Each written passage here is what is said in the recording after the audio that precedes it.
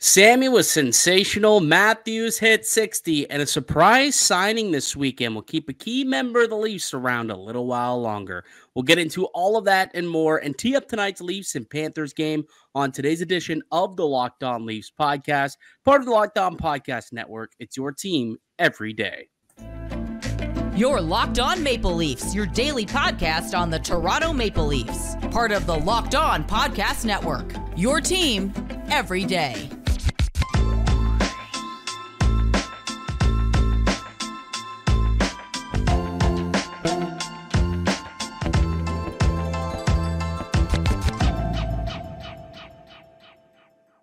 Hello and welcome into the Locked On Leafs podcast, the daily Maple Leaf Center podcast hosted by myself, Mike DiStefano, and my co-host, Dave Morassutti. Today's episode is brought to you by Sleeper. Download the Sleeper app and use the promo code LOCKEDONNHL to get up to a $100 match on your first deposit. Terms and conditions apply. See Sleeper's terms of use for details. What's going on, Dave? Buona Pasqua. How was your Easter weekend, my friend? It was lovely. Spent some time with family, had some good food, some normal Easter shenanigans. That's what it's all about. You know, you get to a certain age where it's just the holidays is just time for family and food. And I'm in a food coma right now. I had a dinner with my cousin yesterday. I had a nice little barbecue cookout. I don't know if you saw it on my Instagram. Boy, it was so good. There was pork belly. There was what else did he have? Pork belly, sausage, turkey, a brisket. Oh, it was unbelievable. Homemade mac and cheese. It was to die for. And that nice little ham dinner tonight with the family. So definitely got myself my Easter dinner fixings in this weekend. That's for sure. And the Leafs got themselves a win this weekend as well. Very nice to see. You know, it was a great game. Auston Matthews hit 60. Ilya Samsonov, boy, he's back. Like, he's back now. I mean, it's taken a while for people to get back on board that train, but I think that win was a big statement win considering what happened the last time he was in that building. If you ask him what happened, he doesn't give a bleep. What happened there? He made that very, very firm after the game. But the Leafs with 3-0 win against the Buffalo Sabres pick up 2 more points as they keep chugging along toward the end of the regular season here. What'd you make of the game, pal? I mean, for those who went to the game in Buffalo, you were treated. Like, you had everything happening in that game. You got the Matthews getting to 60, Sammy putting on a tremendous performance. You had some rough stuff at the end of the game there. Auston Matthews being assessed a 10-minute major for just being there. That might hurt his sulky chances just a little bit. You think it will? Maybe. No, it shouldn't. If it does, the Lady Bing. Maybe the Lady Bing. Oh, sorry, Lady Bing. Yeah, the Lady Bing. That might have went out the window this past weekend. Poor Austin, if that's the case. I don't know what was going on with, was it McMahon and Tuck? Like, they were just, I don't know what they were doing. They were just kind of like hugging each other. It was like an amateur wrestling match. They were just kind of grabbing onto each other, but not actually doing anything. I thought they might drop the gloves, but it didn't happen. Eventually, really, no one dropped the mitts. It was just a bunch of wrestling matches all over the ice. And then they basically said, all 10 players on the ice, you're out of here for the final couple of minutes of the game. Then they just kind of played out the rest of the game there. But why don't we go through the 3 stars of the game? Because I feel like that's the best way to talk about it. Because, I mean, the stars really were, the players that came up big. So why don't we start? Let's start opposite, because I really want to get to Samsonov right away, because he was the story. Yep. And I don't think it's going to be any surprise to anyone that I'm guessing. I haven't talked to you about it, but I'm guessing Ilya Samsonov was also your first star tonight or on Saturday night. Like, as good as the Leafs played, like, Samsonov, like, he stole the show in a lot of ways. Like, the Sabres had their chances. Yeah, there were a few posts, But when you're that good, sometimes luck is also on your side. And he was tracking the puck very well. He was anticipating things very well, making those extra efforts to get to make saves on shots. I don't even know how he made some of the saves. And so, yeah, I mean, and the important thing about this wasn't just the fact that he had this performance, is he had this performance with probably in the back of his mind that this was the game, this was the place that almost put his NHL career in jeopardy. Right. Like when you think about everyone's talking about the last time they were there, it was a 9-3. He got pulled. He wasn't good. And it kind of the downward spiral because the Leafs didn't have trust in him. Now it's like probably one of the more underrated stories involving the Leafs this year is his turnaround to now being back to taking over, basically putting all that behind him. Right. I know some people will maybe not be able to get over what happened before, and that, I mean, good luck to you. It's like, I think he's put that way behind him. I think whatever was bothering him before, that's past. He's in such a groove right now that I don't even think like he's even worried about that anymore. No, and he's not. Like, even after the game, like, they asked him, does this one feel a little bit sweeter knowing what happened last time you were in the building? And he's like, oh, last time. He's like, what happened? We gave up 9 goals. And he's like, F that blank. Like, that was a long time ago. I don't care. Like, I don't remember. A long time ago. I'm in a good place now. So, he is like, again, show me, don't tell me. Well, when you put on a 34 save performance and you make a couple of 10 bell saves like you did tonight, that's showing me he's in a different spot, because last time he was in that building, every single muffin shot that was going towards him was going through him and into the back of the net. Not the case here tonight. I mean, that sequence, he stops Cousins, like when they were killing on the shorthanded, he stops Cousins on a breakaway, and then a couple of minutes later, Skinner, or a couple of seconds later, Skinner comes out on the ice after the penalty. He gets a shot, and then Cousins, I thought, oh, there's the goal. Cousins gets absolutely robbed by Samsonov on the rebound. Beautiful glove stop there, and it keeps the game at 2-0, right? Like, that was kind of a critical point in that game. Matthews able to get the third goal to kind of seal the deal, and they're able to hang on and get Sammy that shutout.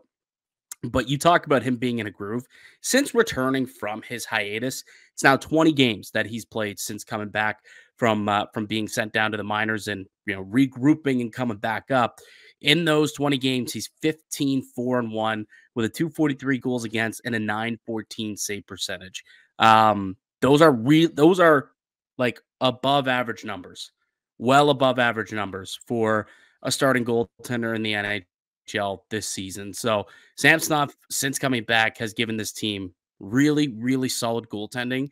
And I think at this point, with 9 games to go, as long as he just continues playing at this pace, I think it's safe to now put this guy down as the starter for game 1. Like, I don't think Joseph Woll can win the job anymore. I think it's Sammy's to lose, and he would have to really crater in these final 9 games for that to happen. But like you said, he's playing really well right now. He's in a groove, and I think that he could just ride this and continue it throughout the rest of the season and, be penciled in as his team's go-to guy come game 1 of the playoffs.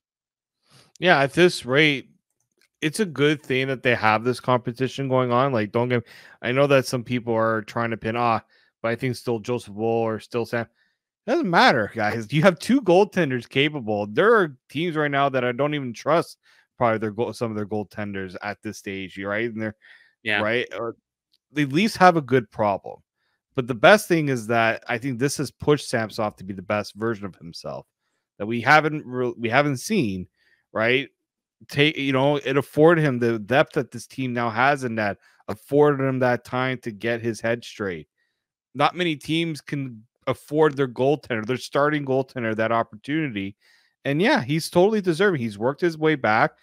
You mentioned, what Sheldon Keefe said after the game on Saturday, what Curtis Sanford had to say. That was by far his best effort, right? Like, I mean, it kind of game technically. So technically, that was his best game in terms of what it's supposed supposed to look like. So the saves are one thing, made a couple of big saves, but technically, from like a goalie 101 standpoint, he looked the best according to Curtis Sanford, which is a really encouraging thing to hear. It is. And that to me is when you're looking to make those decisions for game one of the playoffs, it's not just Sheldon Keefe that makes that decision. It's the goaltending coach. It's the general man. They all kind of making that decision together. So when you've got the goalie coach kind of coming out and saying that, it bodes really well for just how hard Samsonov has worked, but also how much faith they have in him to be that guy when game one comes around. Yeah, and just you look at the numbers tonight. Stop 34 of 34 Saturday night. I keep saying that 34 of 34. Turned aside all 9 high danger shots that he faced as well, and 3.41 goals saved above expected. So the Buffalo Sabres, generated a lot of chances, some high quality opportunities, but Ilya Samsonov turned them aside each and every time. And that's, again, almost 3.5 goals above expectation that he stopped tonight en route to. It was his 3rd shutout of the season, I believe it was. Yeah. So hats off to Ilya Samsonov. An incredible night, powering this team to victory, that's for sure. On the other side, we'll continue with our 3 stars with our 2nd and 3rd star. And, well, I'm sure it won't be a surprise who pops up on the other side. And Simon Benoit signed an extension with the Maple Leafs over the weekend. We'll tell you about that. And we got another game tonight, Leafs and Panthers in Toronto.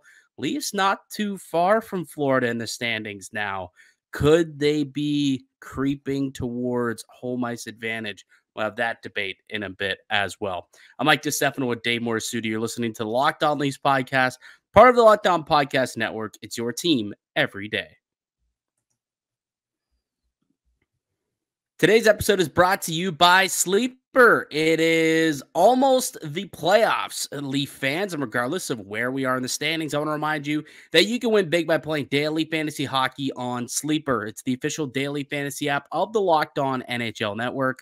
Sleeper is our #1 choice for daily fantasy sports and especially daily fantasy hockey, because with Sleeper, you can win 100 times your cash in daily fantasy hockey contests.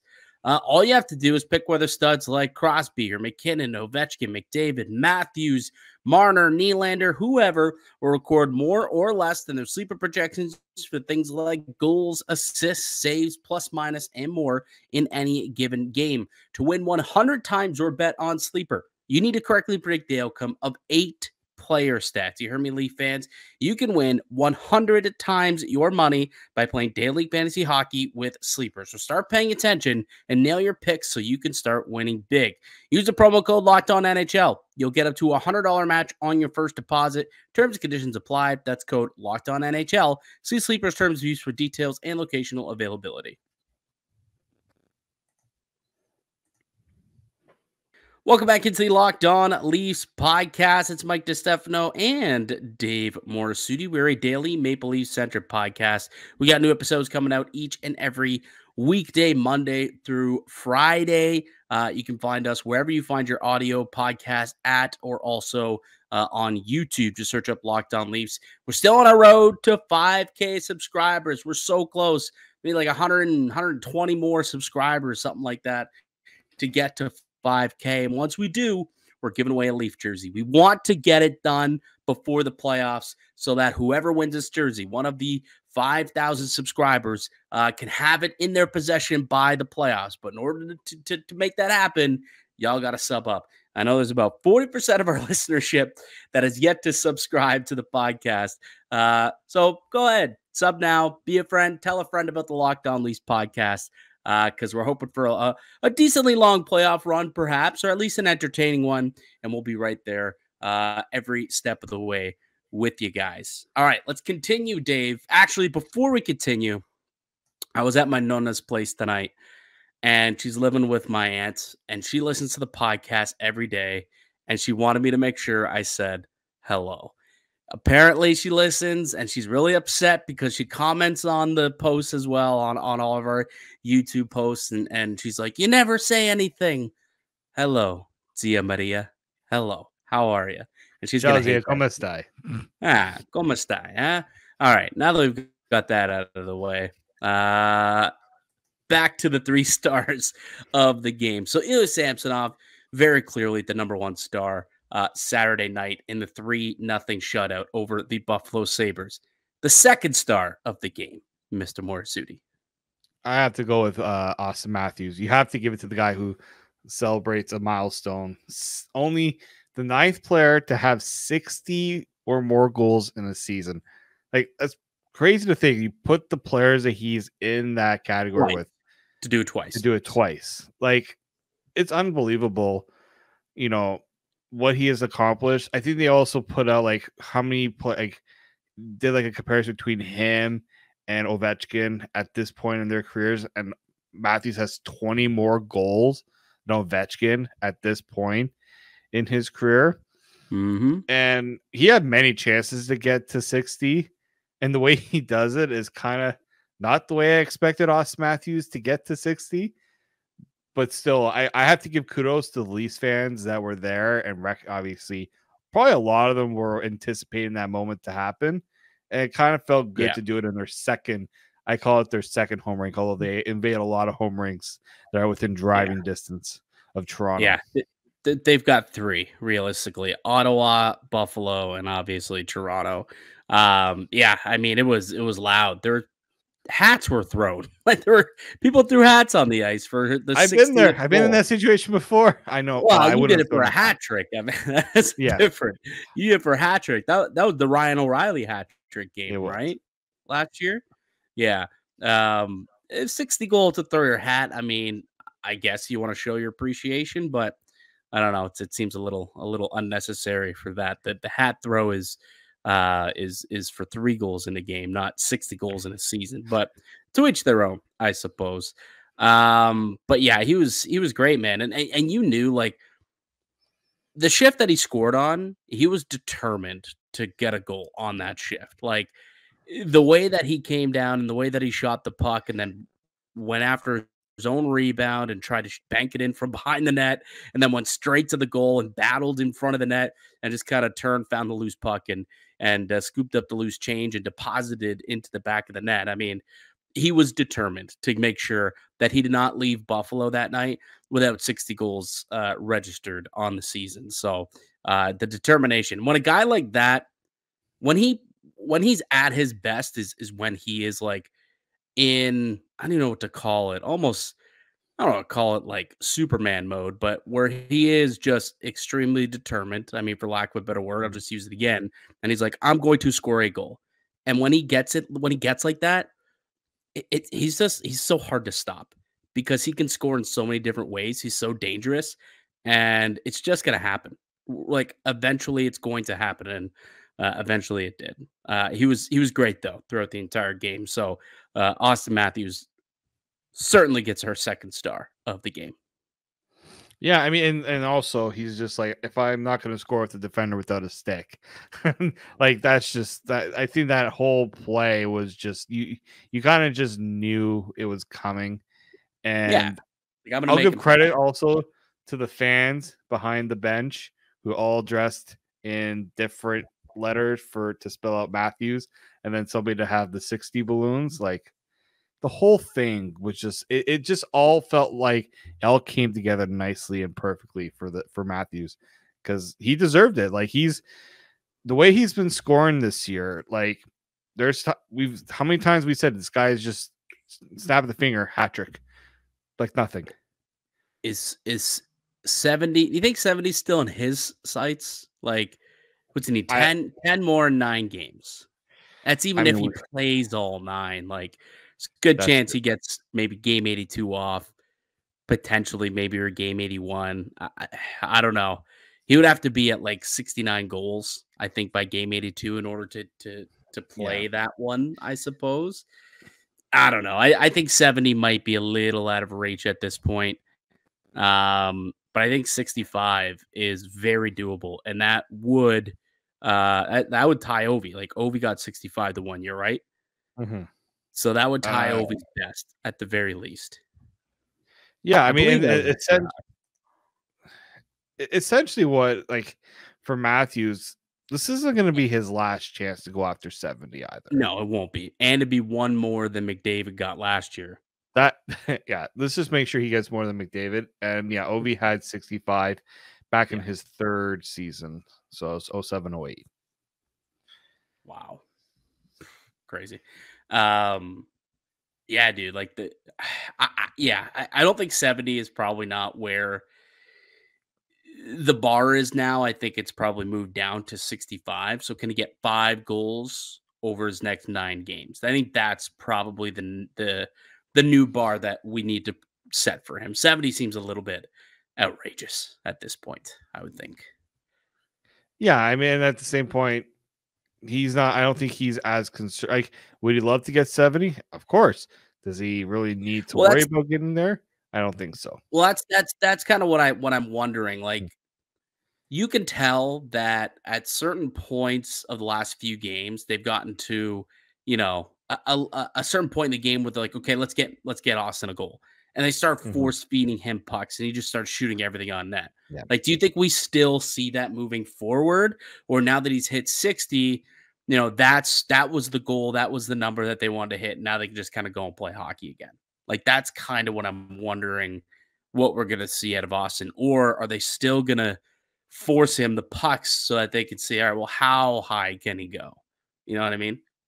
Yeah. And that's going to be tough they got like strong, like tough games coming up. Like, they got the Panthers coming up. They got the Lightning. Yeah. They know, those teams know what Matthews is going for. I think forcing him to get those goals might be a little tough. But when Mitch Marner comes back in the lineup, that's going to be a totally different story, because Mitch is just going to be hopefully is sooner rather than later. Really quick to round out the 3 stars. I think I'm giving it to the penalty kill. I mean, 6 for 6 on the penalty kill. You know, this was a unit that had been struggling the last few weeks here, and you know, the last couple of games they've seemed to finally found a groove here, and going 6 for 6. You saw some tremendous shot blocking, and your best penalty killer is your goaltender. And we talked about how terrific Samsonov was all night. A couple of those big saves he made was on the power play. So for me, the penalty kill has not gotten a lot of love lately, but when you go 6 for 6 in a victory, I think it deserves some love. So we'll give the PK a 3rd star in this one. Yeah, I'm glad you did. I was, if you didn't mention it, I was going to, but now that you mentioned it, I'm going to go with my second option. That's John Tavares. Mr. 1100. Mr. 1100 gets the goal. Like, great shot. Remember when this guy couldn't score at 5-on-5? Yeah, I know. It's like both him and Bertuzzi at the same time. They were so snake bitten. And now that they're scoring, it's like, okay, there's quite a bit of depth scoring outside of like Matthews and Nylander when other guys are scoring, when they're not snake bitten. And it just looks better for the Leafs. Yeah. It just looks so much better. You get one from Nick Robertson as well. Nice little shot along. Did you see what he said after the game, by the way? I didn't see what he said, actually. So I guess someone asked him about, you know, well, what did you see on your goal, right? It was a breakaway goal, and he just took a shot. It was 5-hole, but just went along the ice. And he said that's something that he had learned from his brother. So his brother something he took from his brother, who kind of he was working on, you know, some shooting tactics, I guess, with them. I'm assuming this was over the summer. And I guess he heeled it. So he shot it with his heel, knowing that it wouldn't get any lift. So he purposely did that so it would stay along the ice, so he could go 5-hole and not lift it at all, so that the goalie would have had to go all the way down to make the save. Obviously, Ukko-Pekka Luukkonen did not, and it ended up going in. So it was purposely done. And I think it was, you know, if he's starting to pick up some tips and tricks from his brother when it comes to scoring goals, and he's executing it in the way that Jason's been doing it throughout his career, that's a good sign for the Maple Leafs, by the way. Good sign for the Leafs. That's just a little PS, little note that I also picked up on from the post-game audio session.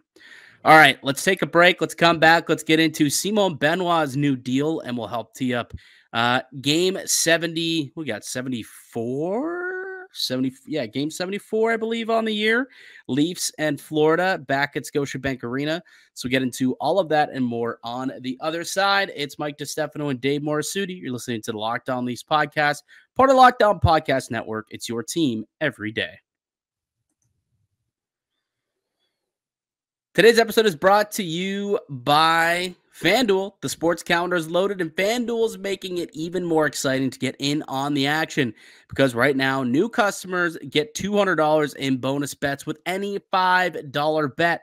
That's $200 you can use to bet on the big tournament, MLB, NBA, of course, NHL, and so much more. If you're feeling confident tonight, Leafs and Florida, there's tons of wagers that you can make on this game. Place down a $5 bet. If it wins, you'll get yourself $200 in bonus bets. Visit FanDuel.com/lockedon and make your first bet a big win. FanDuel, America's #1 sportsbook. Welcome back into the Locked On Leafs podcast. It's Mike DiStefano and Dave Morassutti.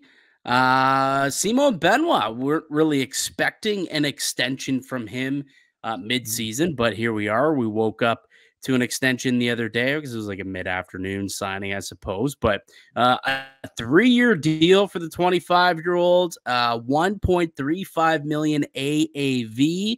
What did you think? What was your first initial reaction when you saw the Benoit extension, Dave?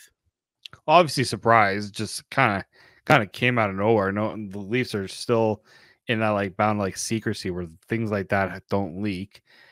And it seems like Brad Treliving really likes 1.35. That's 3 deals he has signed that have all been at 1.35 a year. Was that the same as was McMahon's also 3?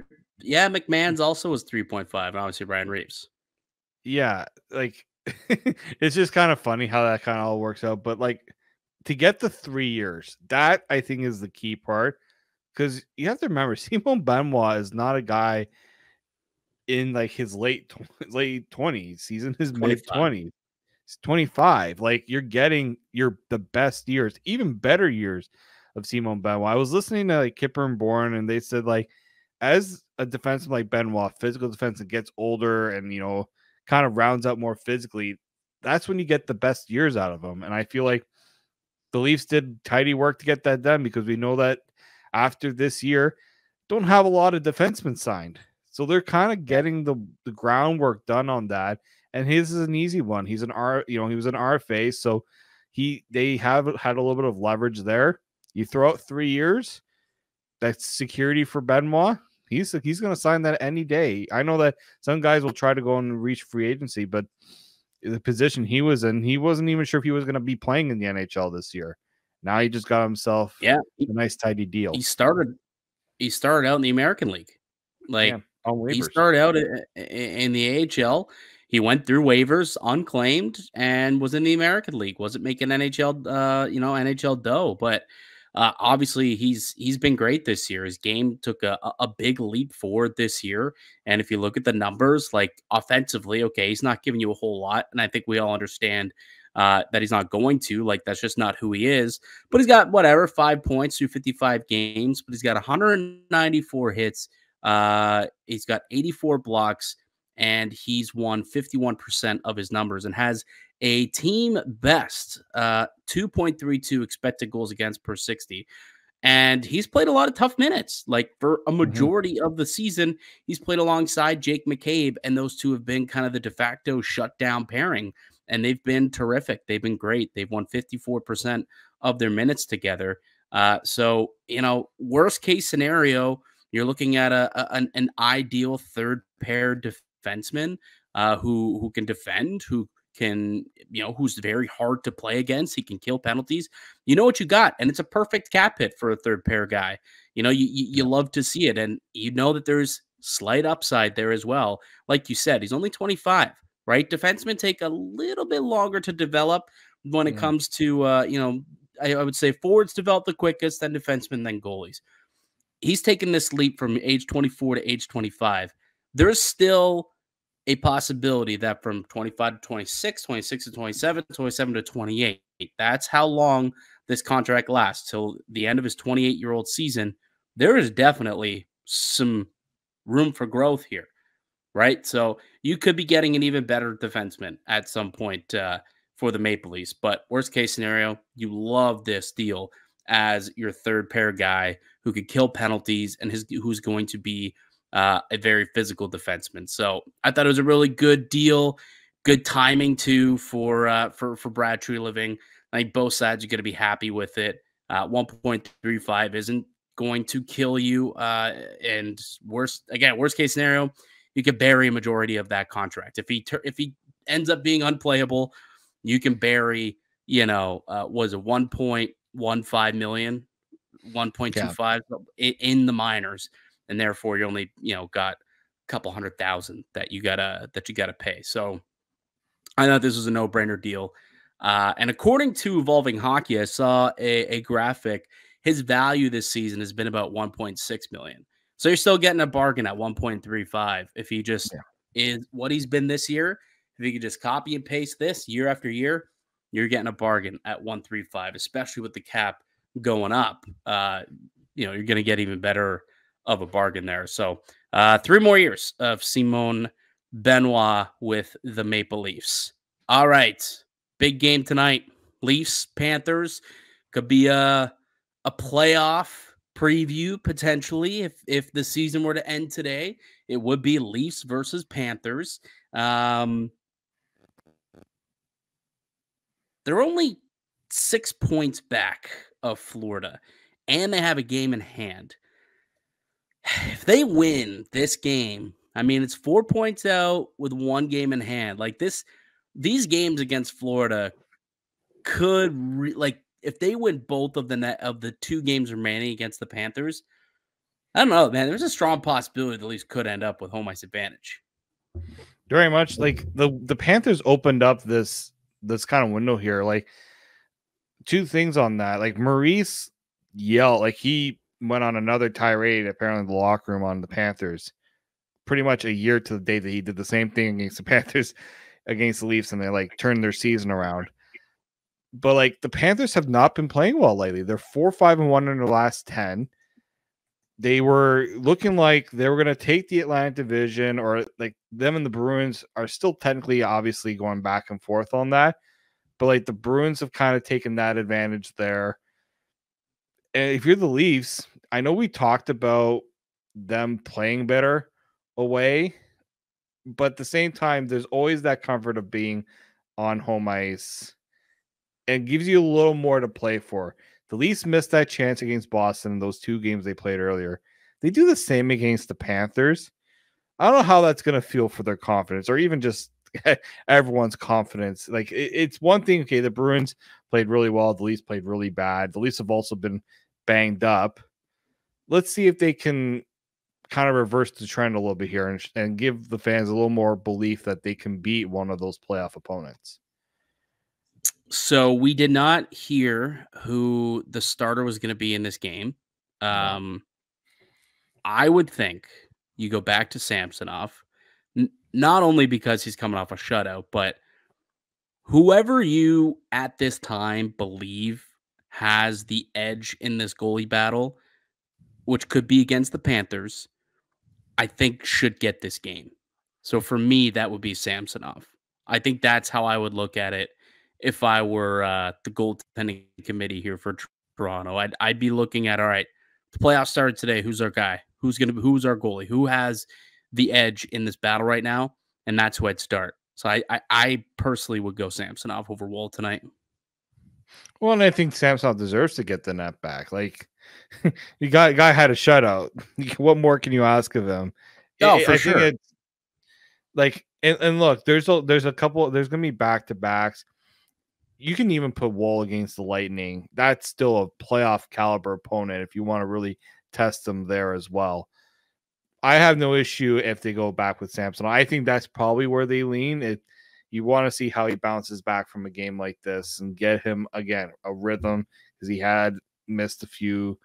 He hadn't played a few games, right? So you kind of get him back and going here a little bit as well.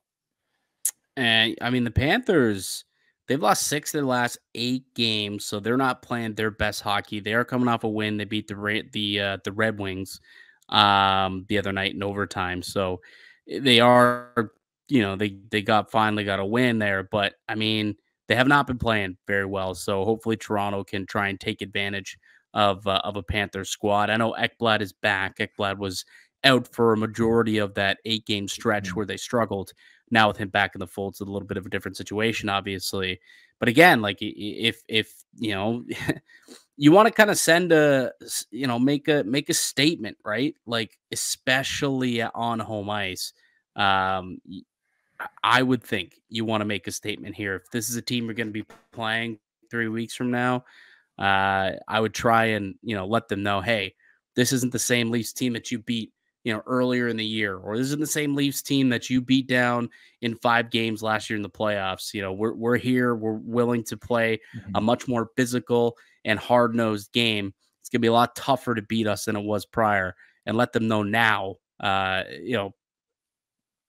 just let they know going into the playoffs.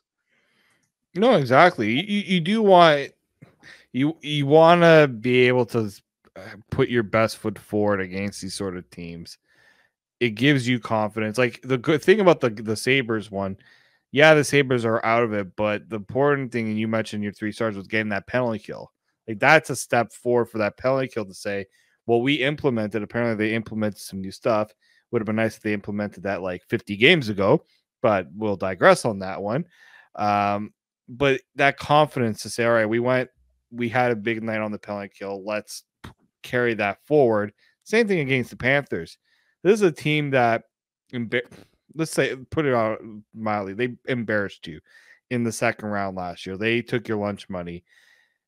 Send a little bit of a message to say, second time around, you're not going to bully us like you did. Even like the game against the Sabres at the end there, Brody gets checked from behind. Gio gets the boys rallied up, and they all go out and they go and defend their teammate. They weren't doing that against the Panthers last year. The Panthers had their way physically. I think the Leafs that's, I think, the tone that they need to set. You're not going to intimidate us physically. You're going to have to actually beat us rather than us beat ourselves.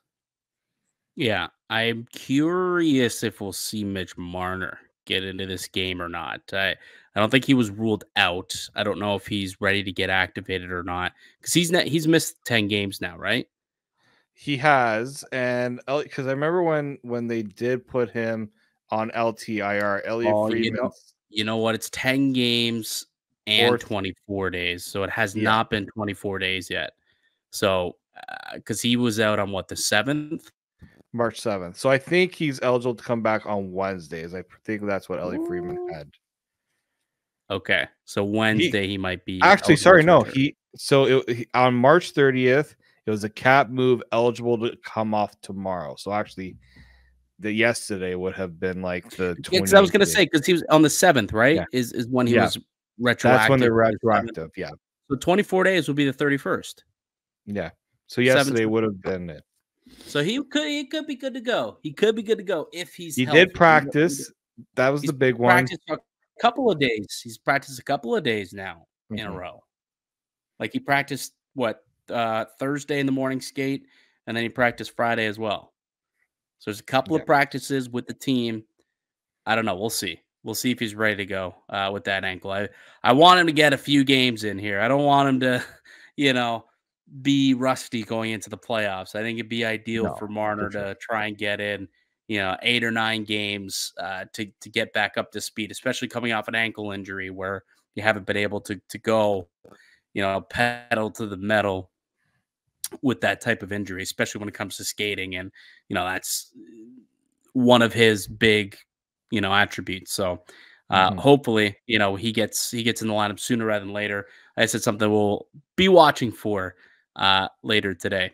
Any other final comments you want to make, Dave, before we get out of here for the day?